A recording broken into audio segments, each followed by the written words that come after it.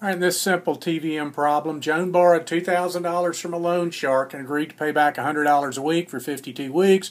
What's the annual interest rate on the loan? Okay, so Joan put $2,000 in her pocket today from the loan shark and agreed to take $100 out of her pocket every week for the next 52 weeks, and after which she won't owe him any more money.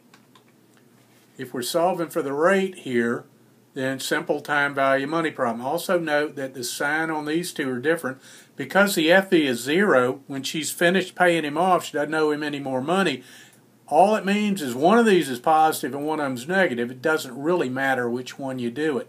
From Joan's perspective, she put $2,000 in her pocket and takes $100 out of her pocket every week for the next 52 weeks. From the loan shark's point of view, he took $2,000 out of his pocket today, but he'll get to put $100 back in his pocket every week for the next 52 weeks. Either way you solve this, you're going to get the same answer. Now, since I've solved rate already, I'm going to just race on up here and just paste it in. By the way, it'll come up the same answer either way, whether I make it from Joan's perspective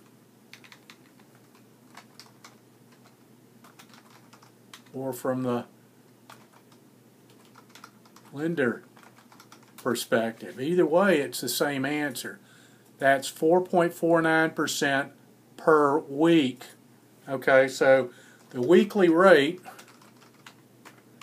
is 4.49%. Number of weeks per year, there's 52 weeks in a year, so the annual rate would be $449 a week times 52 weeks, about 234%. And again, doesn't matter which perspective you took, you're going to get the same answer either way.